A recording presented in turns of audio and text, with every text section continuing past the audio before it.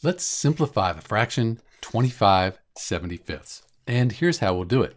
What we're trying to do is find another fraction that's equivalent, has the same value as 25 divided by 75. It's just that we have it in lowest terms.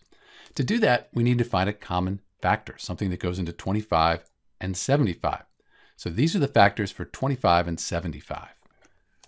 So I look at the factors of 25 and 75, and I see the greatest common factor. There's 5 and 5, but we also have 25 and 25. So if we divide 25 by 25 and 75 by 25, we'll have simplified 25/75.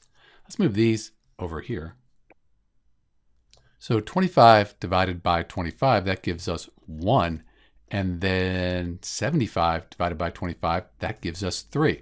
So we've simplified 25/75 down to 1/3. We can't reduce this any further. These are equivalent fractions. 1 divided by 3, 25 divided by 75, you get the same number. We've just simplified 25/75 down to 1/3. If you didn't know that 25 went into 75 3 times, you could have divided 25 by 5, then 75 by 5, and you'd have 3/15, which you could reduce down to 1/3, a little bit easier. Either way, you get the same answer. This is Dr. B, and thanks for watching.